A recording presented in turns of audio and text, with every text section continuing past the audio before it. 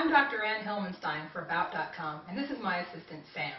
We're going to show you how to make a baking soda and vinegar volcano. This volcano is the classic model volcano for science projects. You form the cone of the volcano around a bottle, then mix non-toxic kitchen chemicals to cause the volcano to erupt.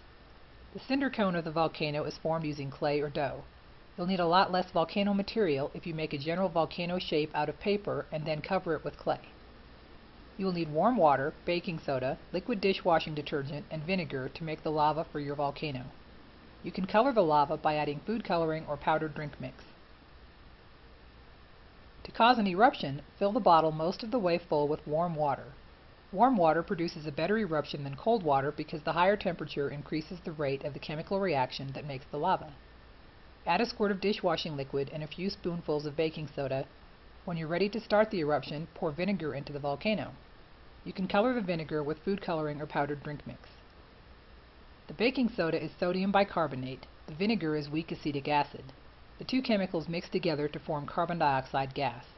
The carbon dioxide tries to escape the volcano in much the same way as it would if you had shaken a bottle of soda and then opened it. The dishwashing liquid traps the bubbles of gas, forming your lava.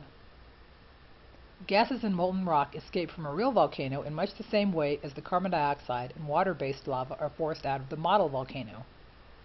You can recharge the volcano by adding more baking soda and vinegar, so you can have as many eruptions as you like. I hope you enjoyed this baking soda and vinegar volcano tutorial.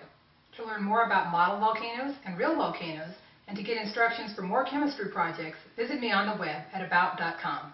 Thanks for watching.